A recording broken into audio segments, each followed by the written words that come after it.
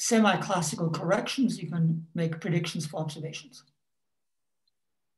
And then compare with the data. But sorry, if I can ask something. So you also say that at some point, in your opinion, the effective field theory description breaks down. So what do you mean by that? And also, I have to say... See, the way that I was answering Anupam is independent of string theory. Mm-hmm. See, breakdown. What I was arguing, if you accept string theory, then I was arguing that inevitably any kind of local effective action will not be valid. Well, but you can have, of course, a non-local effective action, and I think this is really an important difference. And that could give you different effects. Then I was arguing that if you believe string theory, then your action will inevitably have to live in 2 + 9 dimensions of space. Inevitably. Why? That's simply because of a T-duality. Mm-hmm. That's related to the paper that you posted today. Mm-hmm.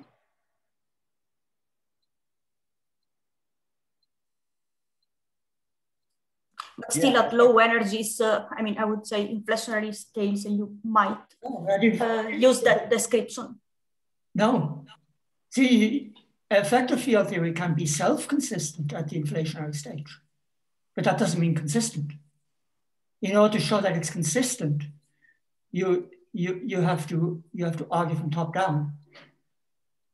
Now you see, on this issue, I have a big debate with Cliff Burgess, who has very much the opposite view to me. But, so you can talk to him from the opposite point of view.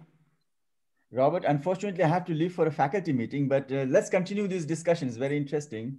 If you are around in the evening, we can come back and again discuss some of these. Yeah, I'll be around until 2 o'clock, your time. Okay, oh, my time. Unfortunately, there is a 5 minutes. Oh, sorry. No, until 2 o'clock North American time, okay. East Coast time. Good. Let's discuss it because unfortunately I have to go for some boring meeting, but see you all. Yeah. So let's come back to the discussion session, and the discussion session will be led by Joe Marto, one of the advisory of this workshop, and he has been helping a lot. So he's from the University of Beira Interior, Covilhã. Please, John, you can start the discussion session. Please unmute your microphone. Hi, good afternoon. Let me start with congratulating all the speakers that have been creating a good atmosphere for good discussions and very interesting talks. So from the first talk from Alexei Starobinsky, I think there was some questions that wanted to be posed by Philip. Philip, is there? No. Philip? Hi, you can unmute yourself. Yes, I'm here. I think you had a question for Alexei Starobinsky that was postponed to this discussion. Oh, well, I sort of covered it later on. Okay. Yeah. Yes. It's a comment, but what he's doing might prove very interesting in the following sense. There is this tension between the Hubble parameter determined from Planck and the Hubble parameter determined from regular astronomy like Cepheid variables. And one of the resolutions would be that the Hubble parameter at inflation, at recombination, is not the same as the Hubble parameter in the current universe. And if you keep the R² term after inflation, which is what he was proposing, then A of t is no longer just t to the 2/3, And I was wondering whether in that case, with that different evolution equation, whether you could reconcile this issue of the Hubble tension. The answer is no. Actually, let me remind that this T in power two-thirds period is a rather short period, and it ends just at the moment when scalar decays, and after that, there is no this R squared term is of no importance. It's another thing. So any explanation of this problem with the Hubble tension, if not speaking about some systematic errors, it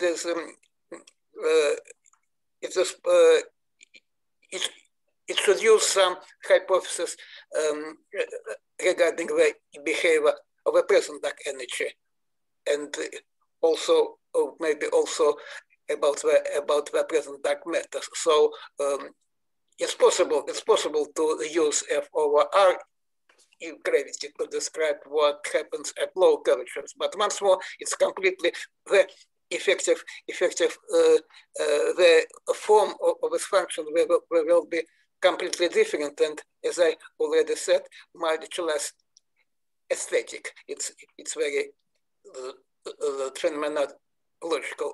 But there were a number of papers. In particular, I participated in them recently last year, when indeed some scalar, a little bit more general scalar tensor theories of gravity, from which F over I is only a special case, were introduced. And let me only present you the result. The result is, if we introduce such theories, once more, the modification of general relativity at low curvatures, then, and if such figures we require, of course, that they should satisfy all known tests, then final, I would say, final result is the following. It's possible and not so difficult to raise the Hubble parameter from 67 that follows from the Planck data to about 70, but it's very difficult to go beyond. So it's very difficult to obtain the 74. So it's a question of numbers.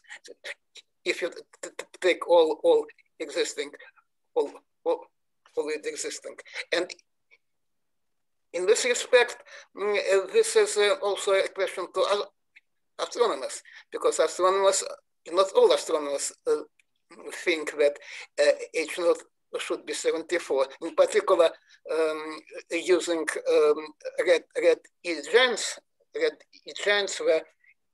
the conclusion was it should be 70. So I would say that let us wait until astronomers who investigate local value of H0, let us wait until they come to the unique answer. And then, as I said, from the point of view of modification of gravity, once more, I can repeat, it's possible by going to some variant of a scalar tensor gravity. It's possible to rise from 67 to 70, but not beyond. Well, first of all, thank you for that very detailed reply. I would say getting to 70, even if Hubble is at 72, 73, is no longer a major tension. I mean, it's a tension, but it's nothing like it would have been before. So that's still quite an accomplishment. Okay, but once more, I can revert your argument that this is just illustration that if this small difference is really confirmed, then indeed we can extract new physics and much more. Not new physics at inflationary scales, but new physics at the present curvature. Actually, we have a related question by Soin Park.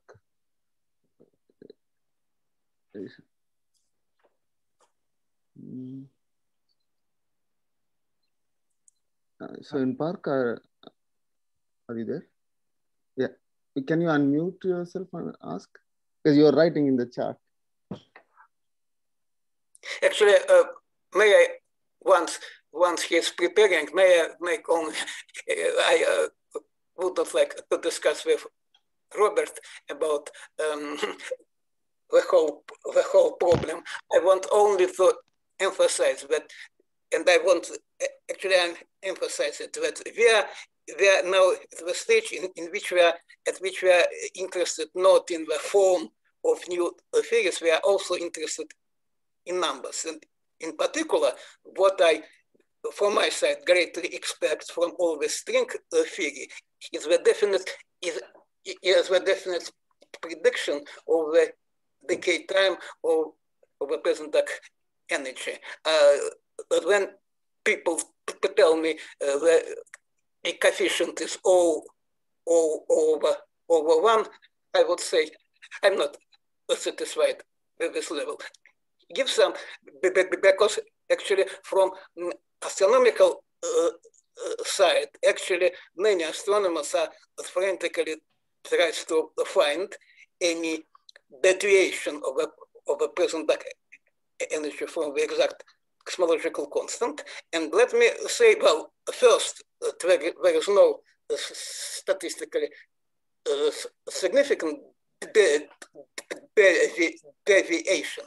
But if you still be a little bit less strict and try to see some tendency, the tendency, of course, once more, it is inside observational area.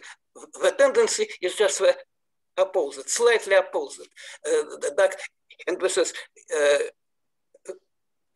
called that effective equation of state is slightly phantom. So present dark energy maybe have some tendency not to decay, but to grow. And it would be very interesting if string theorist indeed presents us some model in which the present dark energy is not decaying, but just the opposing growing. Okay, so I think that we can give words to Soyun Park and after to Gia. Soyun?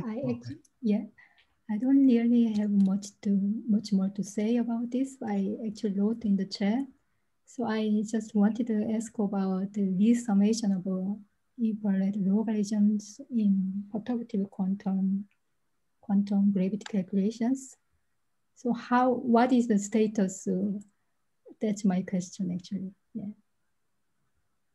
The states of what? I missed.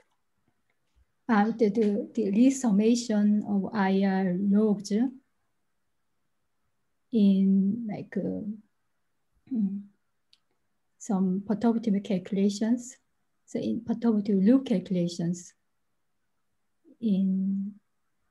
Are you speaking about infrared effects or yes, infrared effects, yes. Okay,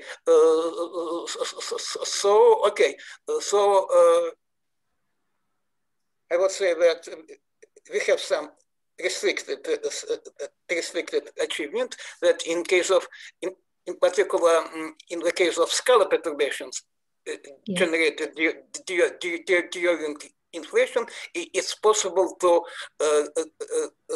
sum or to go into the regime where these perturbations are not small, and this indeed require the summing of infrared infrared contractions. Okay, so it's possible, and actually this is what is called a stochastic approach to inflation.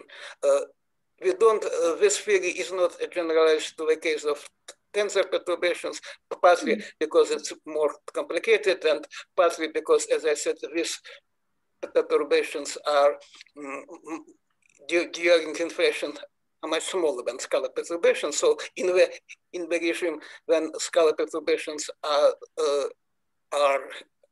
large, tensor perturbations are still small.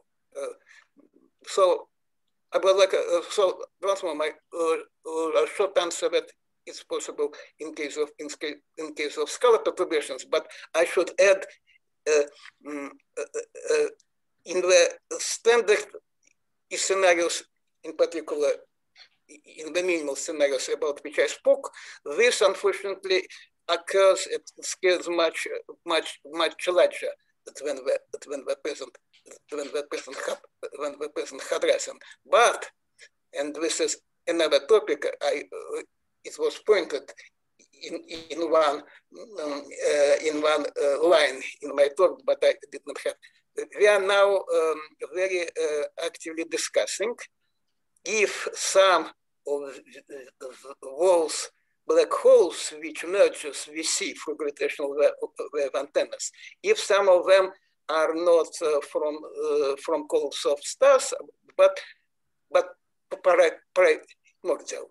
The scenario, the minimal scenario which I presented you, which is only one constant, does not predict any significant amount of primordial black holes. So to have them, if we really have them, we shall have to add some I would say, new physics. Speaking in terms of the effective potential, we should have some feature in the effective potential.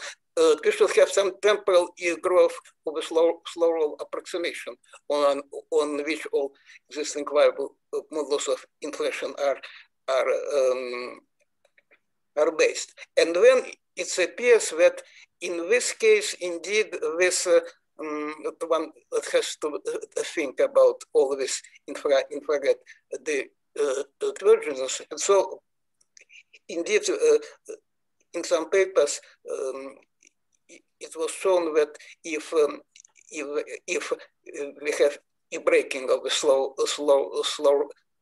temporal breaking of the slow roll competition, then indeed one has to take into account this stochastic effects. And actually, it can be summarized. Okay, let me summarize. But in this case, we have to use we have to consider the thing which is well known and widely considered in condensed matter. And this is so instead of consideration of creation of particles in the deterministic external field, we have to consider creation of particles in the stochastic external field. And this is, as I said, fluctuations in the stochastic potentials is a very well known area of research in condensed matter. If I understood you correctly, so your stochastic technique doesn't apply to tensor perturbations. Is that correct? Well, no. It applies, but first it is not developed, so it's only hope. And second, it should work just in that a little bit academic case, which I discussed in the first day. But when we have when we have Einstein gravity with exact cosmological constant. In all cases, in all inflationary models, in which our de Sitter state is unstable, not because of quantum effects, but simply because because of the properties of this effective potential, it decays long before tensor tensor perturbation squared becomes order of unity.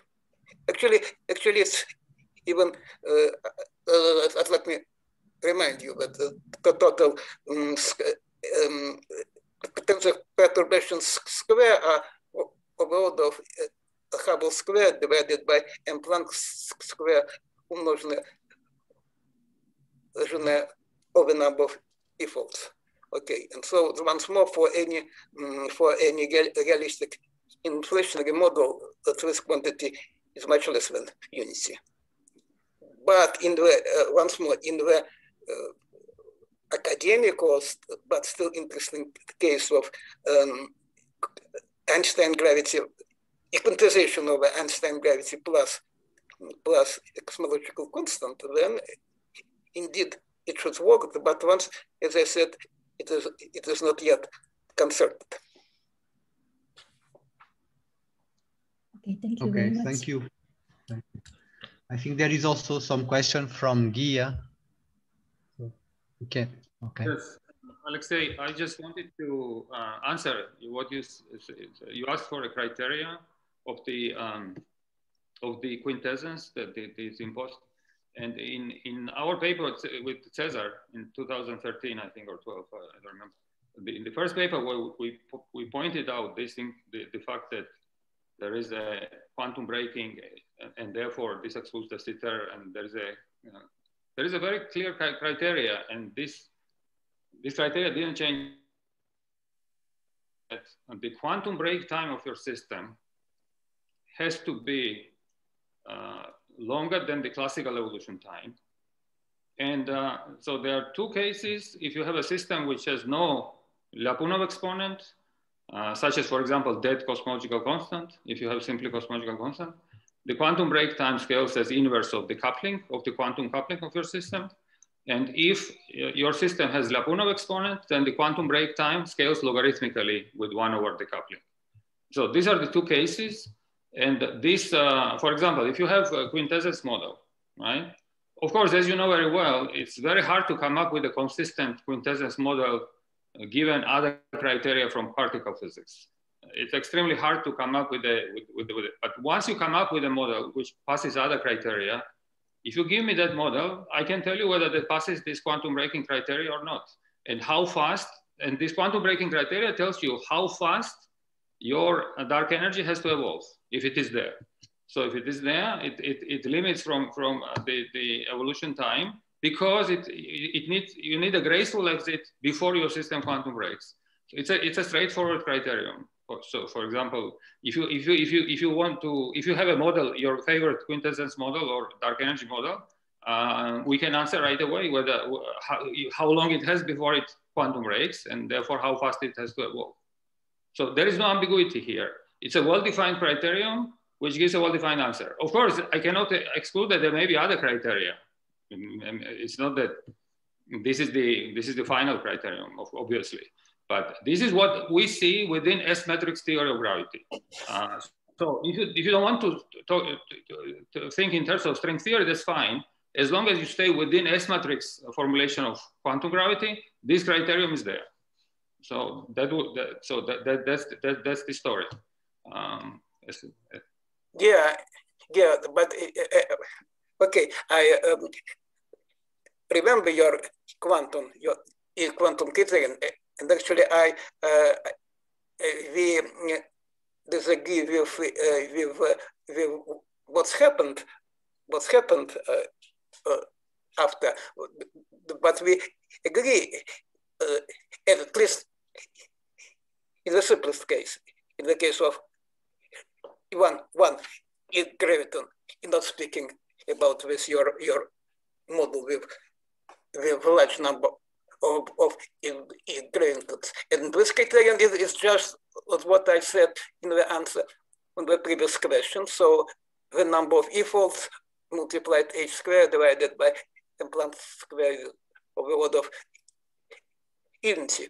But I should say that from observational point of view, speaking about the present dark energy, it's very, I would say, not much interesting criteria. So it says practically that the present dark energy is equal to the cosmological constant with a fantastic accuracy. So from observational point of view, I it's not understand. so much interesting.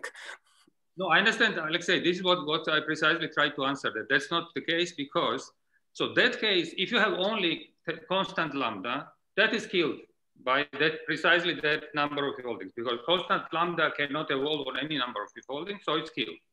Now, once you introduce quintessence, quintessence comes as a degree of freedom. And this degree of freedom has its own coupling, and usually it has its own Lyapunov exponent. And now you should forget about that criterion, and now you have to apply criterion that comes from the Lyapunov exponent to that quintessence field.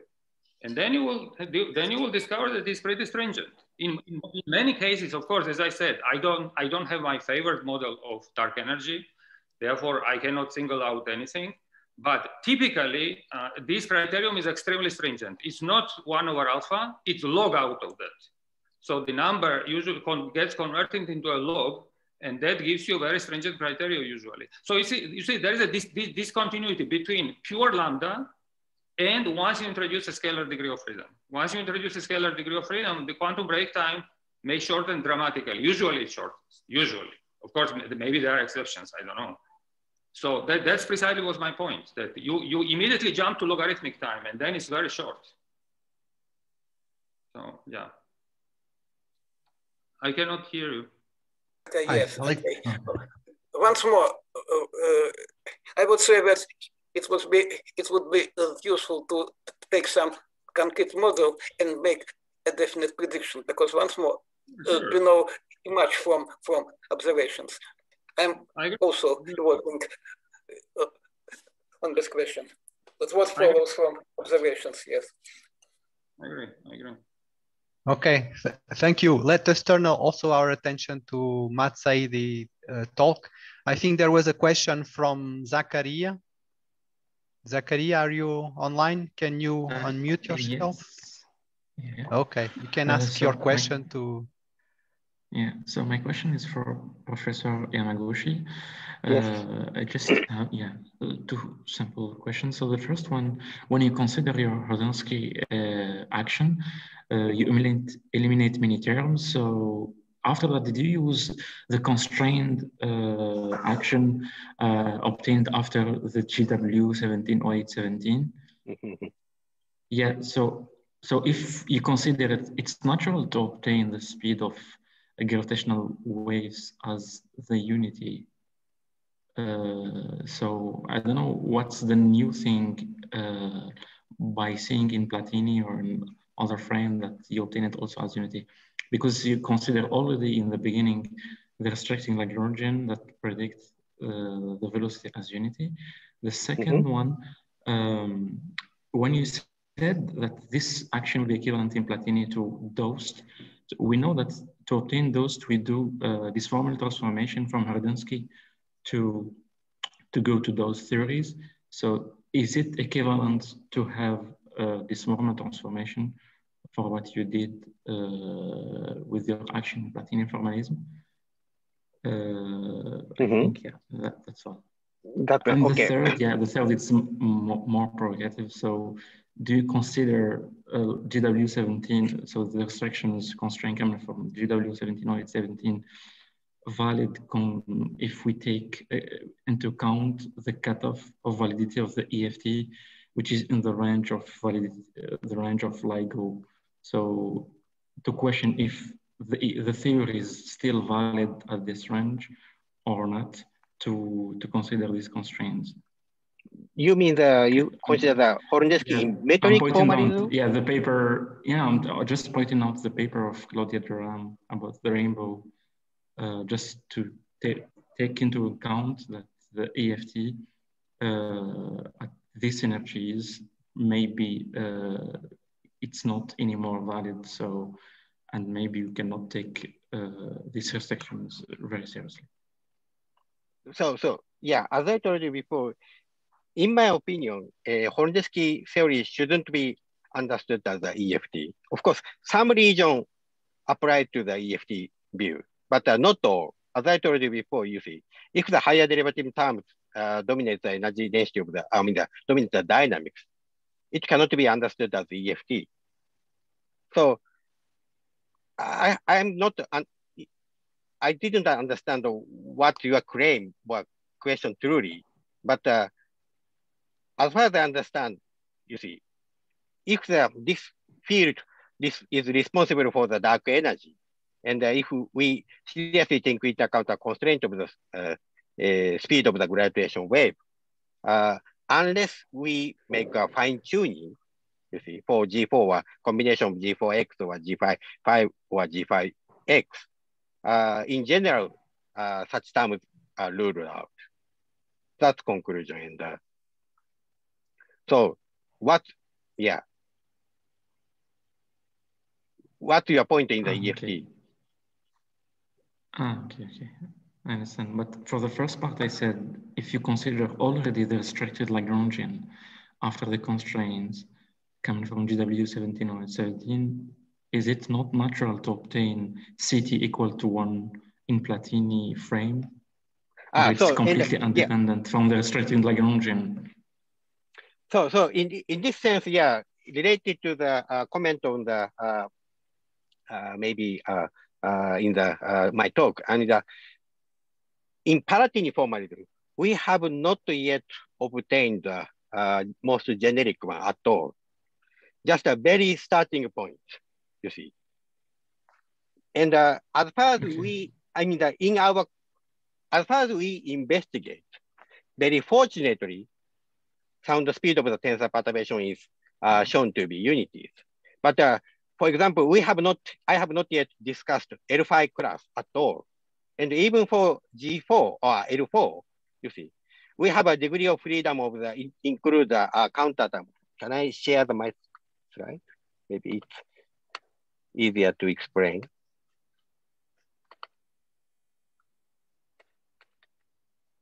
You see, so for example, we completely omit this counter term because counter terms are unnecessary to keep the second order equation mode. But if you wish, you can include this term. But different from the metric formalism, as I told you before, you see, even in case of the Palatini formalism, even this simple box phi is not uniquely determined. We have 10 different combinations. So once we consider this term, you see, we have a more possibility. And we have not yet investigated this kind of term. And now, try to find. And even we might have you see, we didn't investigate this kind of class. And in case of the Palatini formalism, we might have more terms. You see, nobody knows. So in this sense, this is quite interesting question. You see, what is really most general single scalar tensor theories whose equation motion is up to second order in Palatini formalism? This is completely open question. You see, so our approach is just a very beginning of the first step. You see, but even in the G3 terms, you see, we investigate this simple class, and someone told me that this is too simple. But you see, I didn't show the calculations, but even this simple case, if we try to find a connection, this is quite messy. And you see, perturbation is, the corresponding dose is too messy. So if we include these terms, I'm not sure how many terms appear and how messy is the calculations. But should we try? How you do the correspondence with dosed? Because normally to pass from Hordansky to dosed, we do this formula transformation. So how do you? And this is also open question in Palatini formals. How these terms are related by this formula or something. Yeah, this is open question. Yeah, please try. Okay, thank you. Okay, thank you both. Sravan, you can pick the... have provocative questions, which are kind of, I want to understand this really. So the question is for Robert and also for Gia actually. So I'm a bit confused with,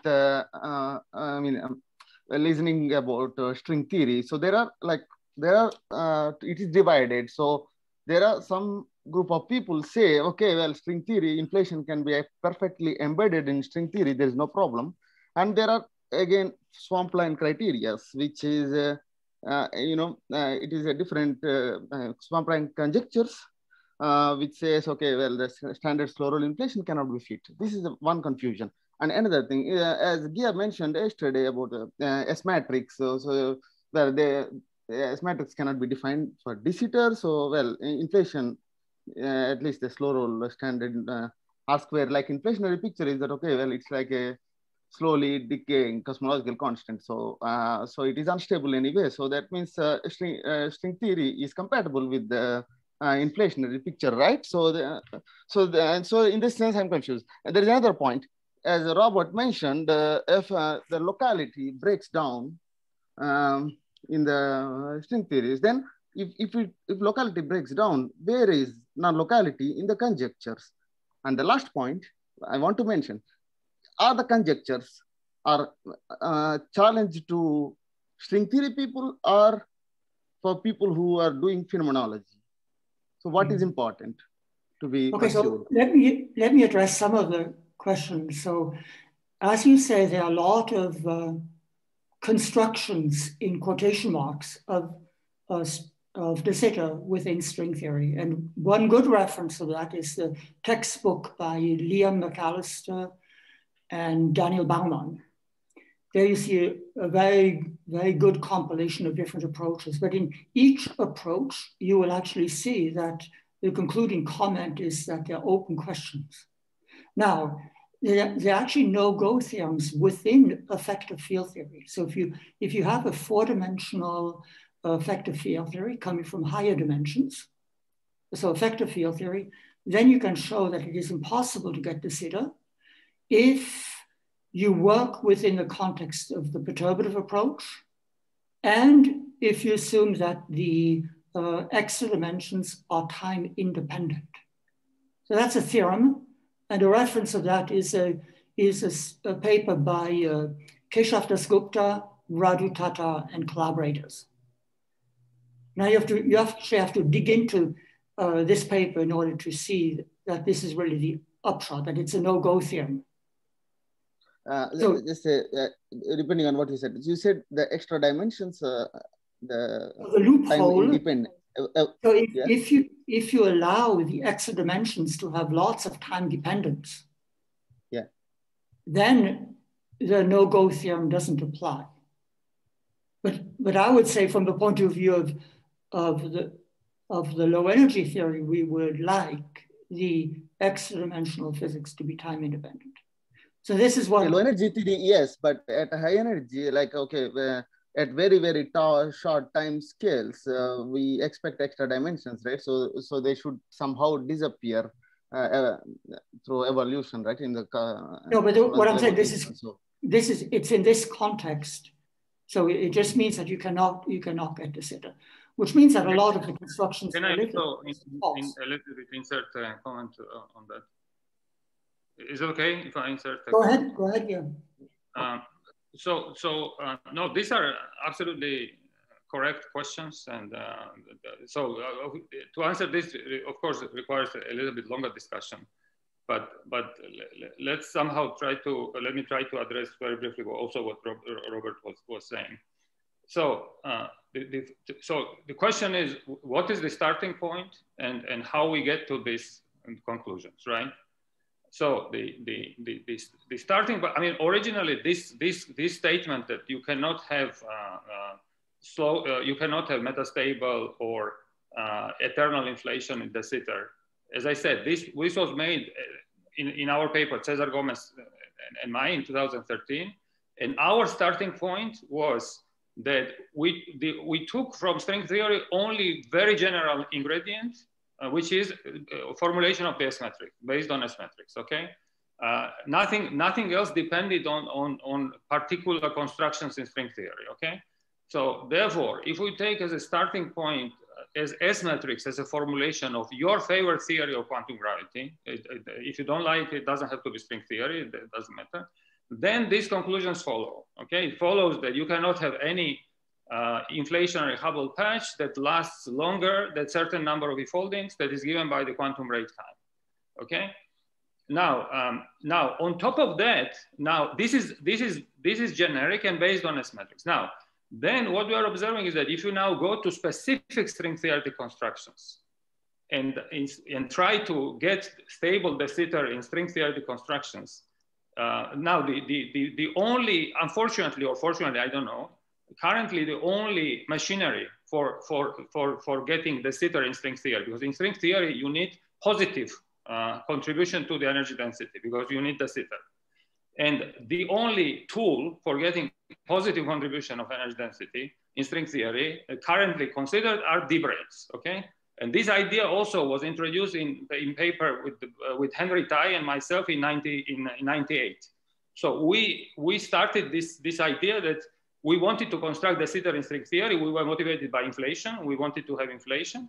And so now what we're learning by doing explicit string theory constructions is that it's extremely hard to really get and stabilize D branes without making extra assumptions. So in this sense, I fully agree what Robert says, that all these constructions that explicitly deal with string theory, from my personal experience, I tried a lot. I was working on this for several years, trying to, and it never worked. Always I had to make some assumption about Keller, some strong coupling somewhere, or things like this.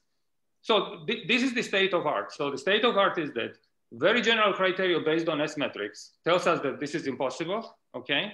And we see every time we check precisely string theory construction, we see why it is not possible. That indeed string theory is telling us that this is not possible. It's not possible to have eternal inflation. It's not possible to have, so that's the state of art. Now, of course, then we can go beyond this knowledge by conjecturing things that are not so easy to prove, but are even more stringent, okay? So that's another layer of steps. But I'm talking about things that can be understood from the point of view microscopic theory. And one thing that is if we start from the S matrix, one thing that I don't see how this can be changed. I mean, I simply don't see a way out is to have eternal de Sitter in an S matrix theory, either in form of eternal inflation or metastability or anything like that. So yeah, that would be my very, very brief answer on your question. I don't know if it answers it. In your S matrix theory, inflation fits, right? I just want to be sure. So in S matrix theory, right, exactly. So in S matrix formulation, I don't see evidence that would tell me that inflation cannot take place. Okay, so I simply don't see that evidence. So that's why I said that there is one point in which I disagree with Robert. It's not a disagreement. It's just I'm saying I don't see a proof of that. I don't see evidence that inflation is incompatible, okay, with S matrix formulation.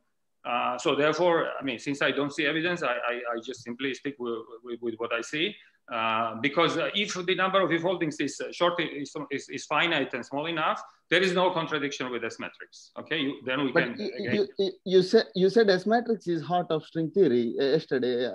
2 days yeah, ago. It's formulation string theory based on S matrix. And by the way, one important thing is that very often we sometimes use term perturbation theory.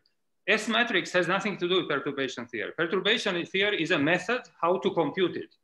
But S matrix is S matrix. You have in states, out states, and there is a matrix that connects them, okay? So this is a fully non-perturbative statement. The fact that we need S matrix to formulate a theory and what are the consequences that it gives us, that's a non-perturbative statement, okay? Yeah. Okay, thank you. There is a question from Alexander Wickman. It's actually not that much a question. It's more like a comment. Because Zacharia was asking Masahide regarding effective field theory and so on.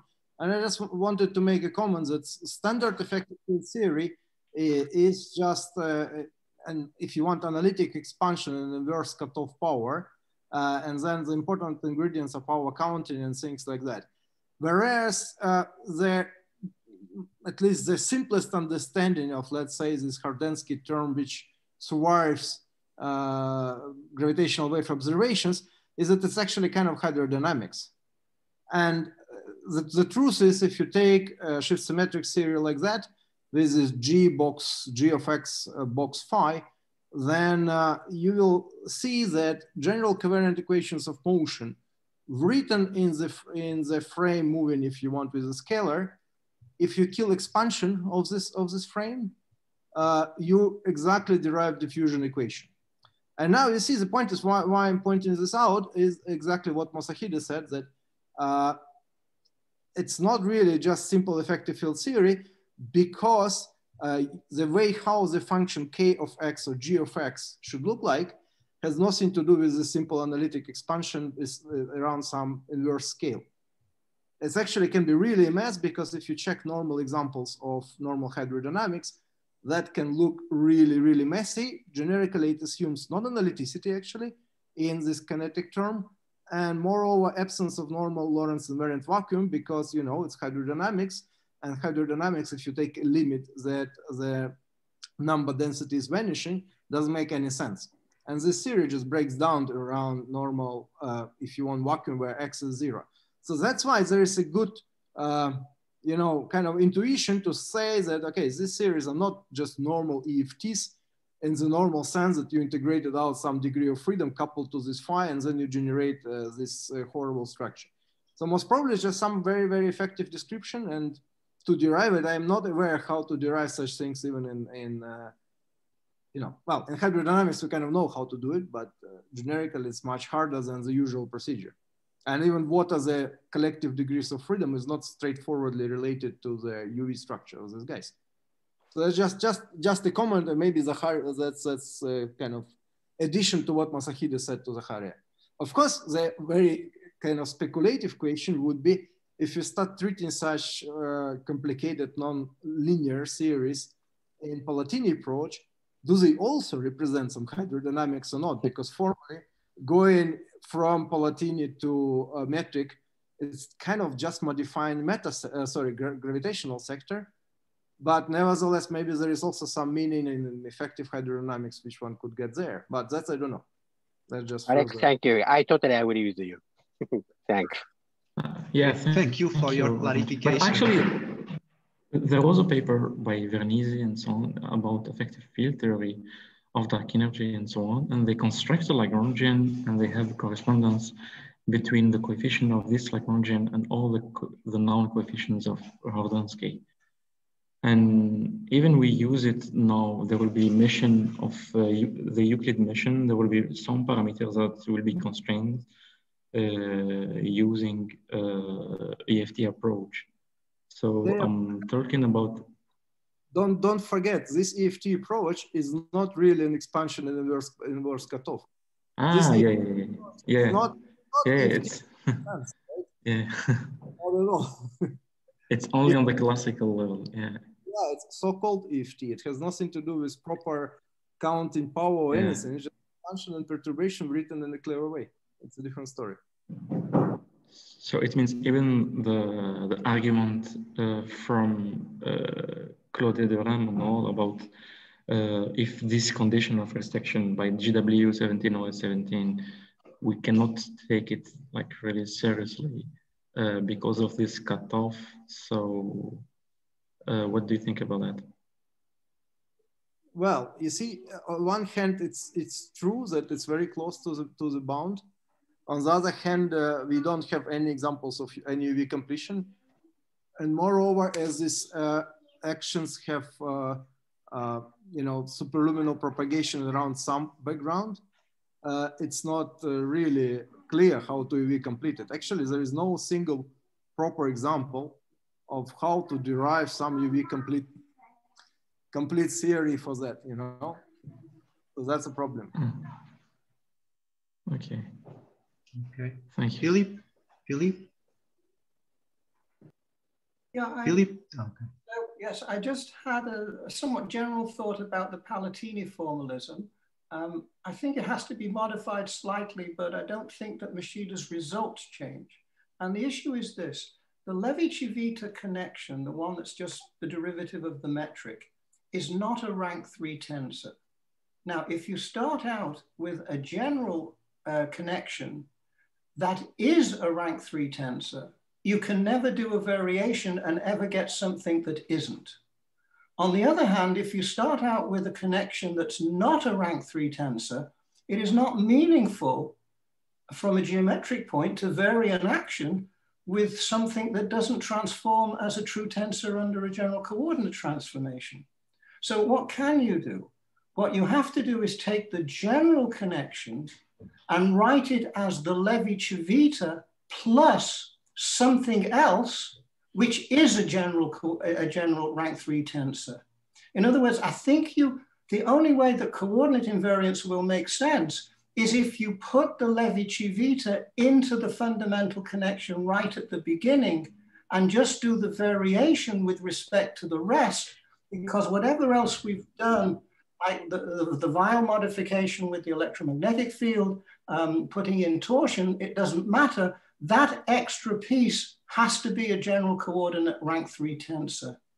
And I think that what Mashida does is, in the end, he finishes up with the Levi-Civita plus another piece, which is a rank 3 tensor, which is fine. And I think he would have got there, in my viewpoint, he would have got there better if he'd have put in the Levi-Civita from the beginning and just varied with respect to the other piece. But that's my comment. Philip, thank you very much for your comment. Let me try. Okay. Yeah, I see. I'm not yet convinced which is better, because in the standard gauge theory, you see, for UN electromagnetism, just we take a variation with respect to gauge field A mu, even though this is not gauge invariant. So I'm not sure it's better to confine ourselves to the variation of the action with respect to only tensor or not. But let me consider, I see. Thank you for your comment, I see. I think, just to go back, with electromagnetism, because you have F mu nu, the non-gauge piece of the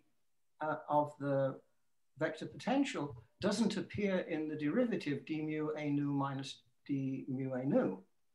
But if you put the Levi-Civita, if you put a general connection, which is not a general rank 3 tensor, into the action will not be a general coordinate scalar, whereas the electromagnetic action is gauge invariant. And I think but we don't take action with respect to F mu nu. Rather, we take a variation with respect to A mu itself. Yes, but I'm saying is you've written down an action which is gauge invariant, whereas if you haven't specified how the connection transforms, then you've written down an action which isn't a general coordinate scalar. And that was Jan's question from before. Why can't you just write the coupling of the connection to any other set of fields, like say d mu phi, d nu phi, and so on? And the point is, even if the connection, you have to have an action which is a general coordinate scalar before you, and that constrains how the connection can transform. And that was the only point I made. Of course, the action is invariant under gauge transformations. I mean, that's why you use the curvature tensors, right? So you just have to say, what is your gauge transformation? So if you use a torsion field or non-metricity field or a spin connection, then your symmetry transformations are translations for the torsion, local Lorentz transformations for the curvature, and conformal transformations for the non-metricity. And under any of those transformations, the action is manifestly invariant precisely because it contains only F mu square terms, right? So I don't see any problem with that approach. No, let me go back to gravity. If the connection is not a tensor, well, I was talking about gravity, just saying, you know. If you write down gamma lambda mu nu, you can couple it to another gamma. And you balanced all the indices, and if the gamma is a true rank 3 tensor, then that's a general coordinate scalar. But this is not a curvature term. No, but under the Palatini proposal, you treat you asked the same question. You treat the connection as a dynamical degree of freedom. Now, if the dynamical degree of freedom is a general coordinate tensor, you can couple it back to itself. And no, you can't, because that's the same what Masahide was saying. If you calculate, for example, a mu squared, then the gauge boson picks up a mass which violates U1 symmetry. So in the same sense, you can't write down gamma mu squared because it violates gauge symmetry. So I think this is consistent with the picture that Masahide was mentioning as well. Not violate gauge symmetry if the gamma is a rank 3 tensor. It only is a problem if the gamma is not a rank 3 tensor because it contains the Levi-Civita piece, which is not a rank 3 tensor. But if but as soon as you do geometry, then gamma is a connection, and it always is a non-tensor because a connection is never a tensor. It doesn't matter if you have non-metricity or torsion. It always has a connection piece, right? You're right that these pieces are tensorial, but the piece itself. Engage the discussion. There is a question by Robert. So there is some confusion. If you clarify the confusion, I think discussion will be engaging.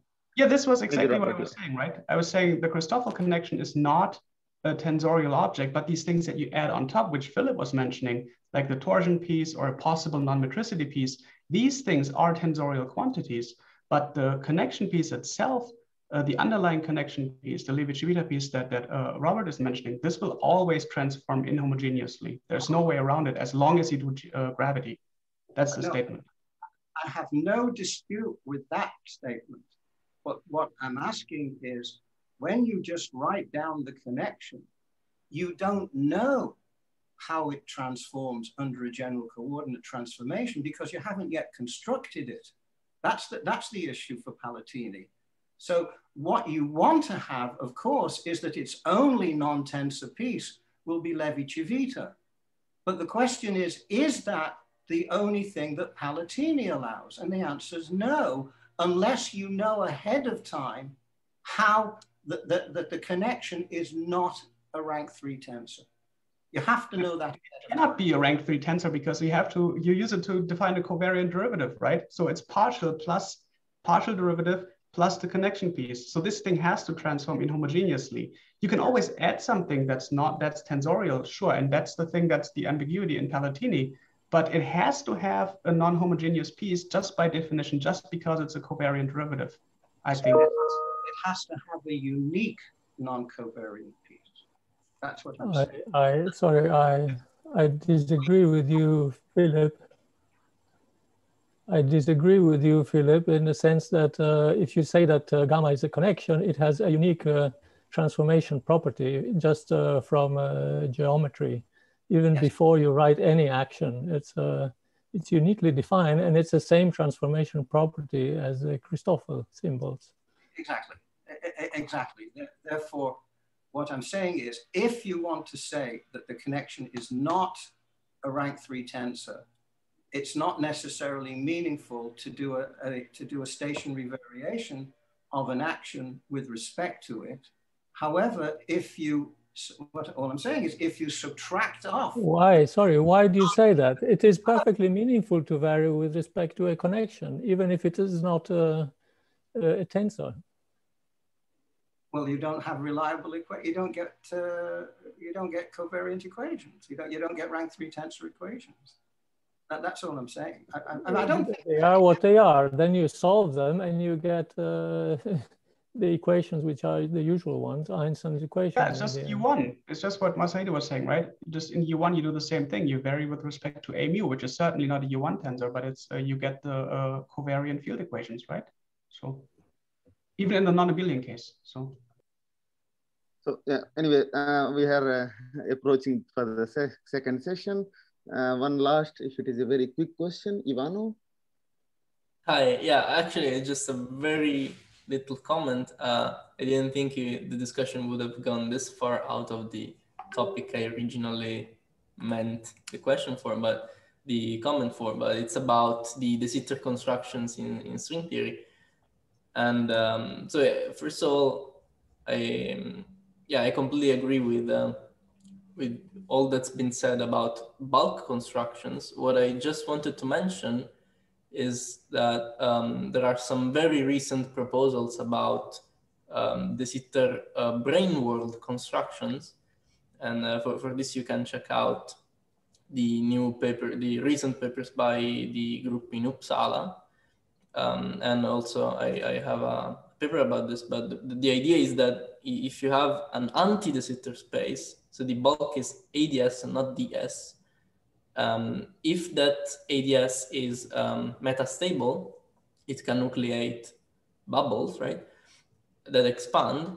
And it turns out that you can describe an effective de Sitter gravity on the brain. That's just what I wanted to say. I think it's, it's a very recent proposal, so it makes sense that it's not fully grown into the collective consciousness.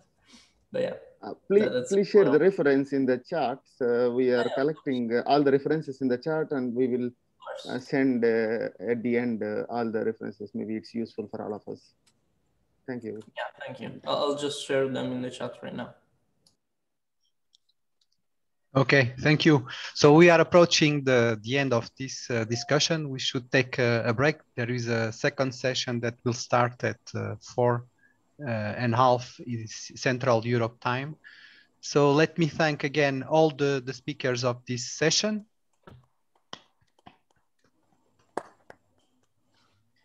And also all the participants who made excellent questions and contributed to the discussion. And so let us take a good break and come back in 15 minutes or so.